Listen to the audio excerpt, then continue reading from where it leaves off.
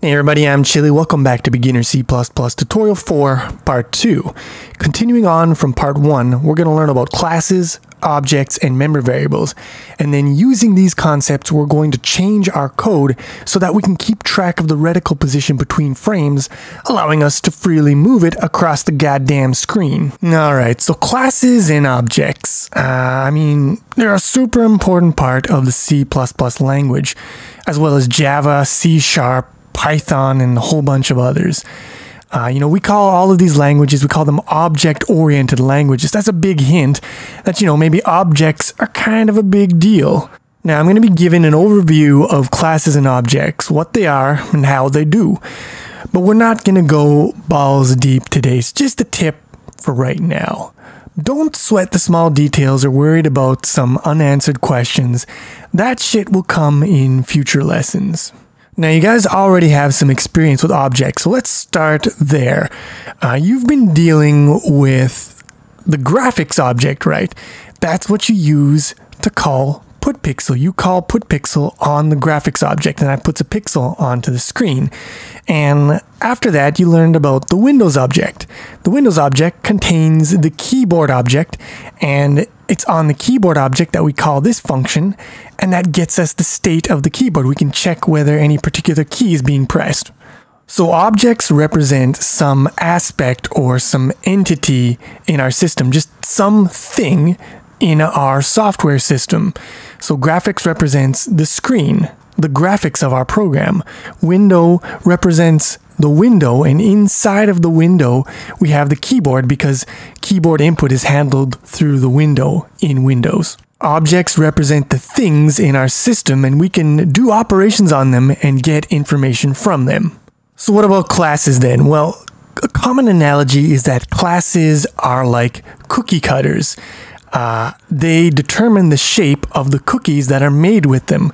Objects are the cookies, and you create those cookies by stamping cookie cutters in the dough. So writing a class is creating a blueprint that we can use then to create one or more objects of that class type. And this is generally done in .h files. So let's go from game.cpp to game.h and see what that looks like. And here it is. Here is a class declaration or a class specification, whatever you want to call it. This is where we tell the compiler what the game class is. We give it the shape of the cookie cutter. Now, like I said, classes only define the shape of an object. You still have to create the object itself, also known as an instance of the class. Think about it, just because you made a cookie cutter doesn't mean you're going to have some good eats. You're going to be one hungry mofo if you don't actually use that cookie cutter to make some goddamn cookies. So let's go back to main.cpp because that's where it all starts, really. That's where the program starts. And here, if you ignore this try stuff, here you see where the main objects are being created. Here, we're creating an object called wind, and the type of that object is a main window. And then we're creating object the game, and its type is a type of game. So here we create the window and we create the game objects. And then we do the game loop in here, right? And you might say, well, Chili, what about motherfucking graphics? I mean, we use that shit all the time. Motherfucking putPixel, where is the graphics? Show me the graphics. Well, graphics isn't created in here. It's actually part of the game object. So if we go to game.h, which tells us what the game class, the cookie cutter is, we see that the game objects, they embed a graphics object. So there's a graphics object built into every game object. And when you create a game object, that will create a graphics object automatically because it's built inside there. If we go to game.cpp and we look up here, we can see here is where it is actually constructed in this special function called a constructor. But again, that's a story for another day. We'll talk about constructors later on. Now, if you look back at main.cpp, you see we're creating one window object and we're creating one game object. And inside of game, there is one graphics object. So you might think, okay, so every class, you create one object, but that's not the case. You can create many objects of the same class. Just like with a cookie cutter, you can punch out hundreds of cookies if you want.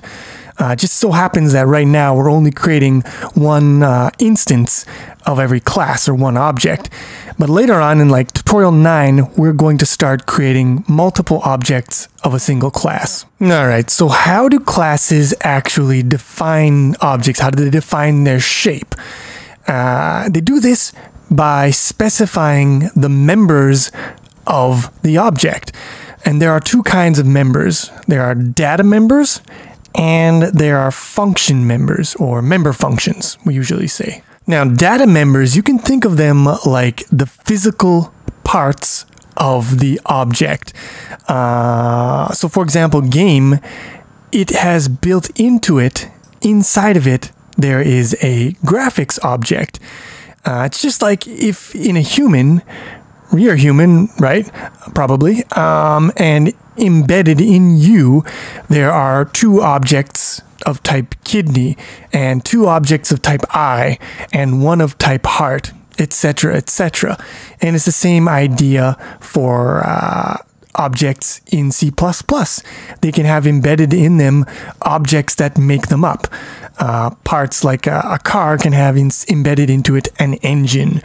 That's one way of thinking about it, but it could be something simpler, like you could have a human object, and inside of the human object you will have a data member int age, and that tells you the age of the human, for example. So we can think of data members as either the components that make up the object, or you can think of it as, variables that describe the object. They keep track of the object's state or its properties.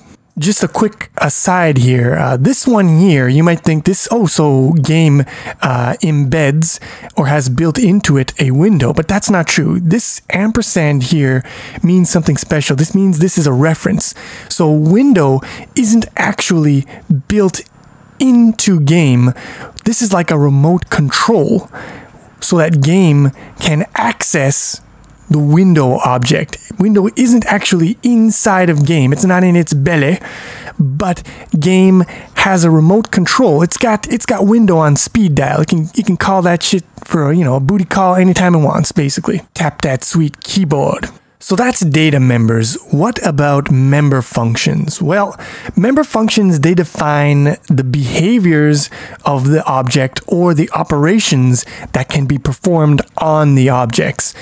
So for example, this member function here is a special one. It's called the constructor, and it basically gives the process of what code is to be executed when we create a game object. And here we've got the go function, and this one is the one you call every frame in main.cpp to process a frame of the game. That's the main game loop function. So you got go here, and then we've got compose frame and update model, and we'll talk about this one a little later. A compose frame is where we actually draw the game frame that's going to be shown to the user. All of our coding up until this point has been confined to the compose frame function inside of here. Later on in this tutorial, we are going to write code inside of update model as well. And later on still in tutorial 6, we are going to create new member functions inside of game and then write them. All right, let's talk a little bit more about these .h files and these .cpp files. What the fuck is this bullshit? Well, H stands for header. We call the H files header files, and CPP, we call these source files. And basically, we divide up the code that we write into these two kinds of files. Now, you may have noticed a bit of symmetry here. We've got game.h and we got game.cpp. We got graphics.cpp. We got, where is it? Graphics.h. We got main window.cpp. We got main window.h. There's, for every header file, it has a corresponding source file. And the way it works is the header file basically sketches out the class. Like I said before, it specifies what members there are of the class. It gives us the shape of the class, what behaviors it has, and what data it has. And then the CPP file, this is where you actually give the code for those behaviors, the steps that will be carried out when these behaviors are activated, when these functions are called. So if you put those side by side on the same screen, it looks something like this. You've got game.h, and here is where the class is defined, where it's specified what things are going to be in a game object. And then for every one of these functions, for these member functions of game, you've got an entry in game.cpp that says, okay, this is what happens in this function. This is what happens in Go.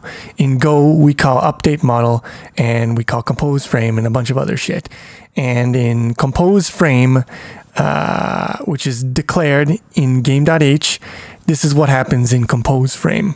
So game.cpp is giving you basically the scripts for these functions that were first declared in game.h. One more thing I'd like you to notice is that inside of the functions for game, we can call or access other members of game. So inside of game Go, we can call game update model, and that will call this function, and then we call compose frame, and that will call this function, and we can access the reference to the window, and we can access the graphics object. So inside of these functions for game, we can access any of game's members. Now, I know what you're saying. You're probably saying, well, that's real nifty chilly, but how is this going to help us escape from our Groundhog Day nightmare, our repeating situation where we can never get out of our position for X and Y? We can't remember where we were last frame. We always lose this information. And what I say to you is, well, sure, if we put these member variables in the compose frame function, they're created at the beginning and they're destroyed at the end, and they get reset every single frame. But here's the thing. What if we were to move these variables from here into the member variables for the game object? So now they're not local variables inside of this function. They're member variables for the game object. We're going to have int x and int y in here. And when we do that, they will now live for as long as the game object lives. And if you remember, going back to main.cpp, we see that the game is created here, and it is going to live for as long as the game runs. It lives for as long as this loop goes. And then when we leave this scope, it gets destroyed. So any member variables of the game are going to live as long as the game is running until the end of the program. So what we're going to do is we're going to move the creation of these variables from the local function scope into the member variable scope. And then when we access them like this, and we do x equals x plus 100, we're going to be accessing this member variable. We're going to be changing its value, and that value is going to be, it's going to remain alive between subsequent frame calls, between subsequent compose frames. It's going to remember its previous value, and that's going to allow us to move shit around on the screen. Pretty fucking tight, if you ask me. So let's do that shit. Well, first things first, let's go into game.h. So I put a little section in here just for you to put your member variables in. I made it special for you. So all you got to do is you go int x, and let's give it an initial value of 400, and int y is equal to 300. So now we've created these member variables, and now that's what our code is going to be accessing, those member variables. So let's build this shit and then run it. And now we should be able to move our reticle, and no, it's still doing the same shit. Well, what the fuck? Well, here's the thing, and I've told you about this already, so maybe you can already figure out what the problem is. But here, we're creating local variables x and y, but there are already x and y variables in game. So what's happening now? Well, it's the same idea as when you create X here and then you create another X at a higher scope. The higher scope X will cover up the lower scope one. So when we create this X and Y, this local X and Y, what it's doing is it's covering up this X and Y. And now when we add to X, we're adding to this one remains untouched. So we can't, obviously we don't want to do this. This is not a good idea. So we get rid of that. And also, one more thing that we could probably fix right now. Adding 100 pixels per frame is going to move our cursor way too fast. That's going to be, because 60 frames, that's 6,000 pixels per second. So let's move the speed down to 3 pixels per frame. That's still a fairly decent speed, I think, but it's going to be a little more controllable. So now if we run this and we press the arrow keys, now we fucking moving our cursor around the goddamn screen. Isn't that just like fucking sweet? Because I think that is a pretty good. My name is Jeff. I'm working on that. Just come back to me later. So yeah, now we can fucking move shit. We can remember. We have escaped the curse of the Alzheimer's variables, and we can now remember what we did last frame, where we were, and we can move on from that point. Pretty goddamn good. Just a quick note for you guys. If you try to move the reticle off the screen to the left or to the right, you'll see it kind of wraps around like this. But if you move it down too far to the bottom, you crash your program. And that behavior, I'm going to talk about that in tutorial 5, so don't worry about it right now. Just, don't go off the screen for now, and I'll talk about that a little more in tutorial 5.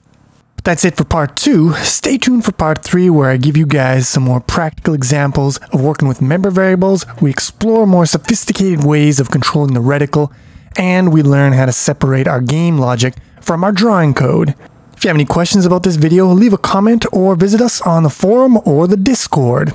Thanks for watching. I hope you enjoyed the video. If you did, please click the like button. It helps out a lot. And I will see you soon with some more C++.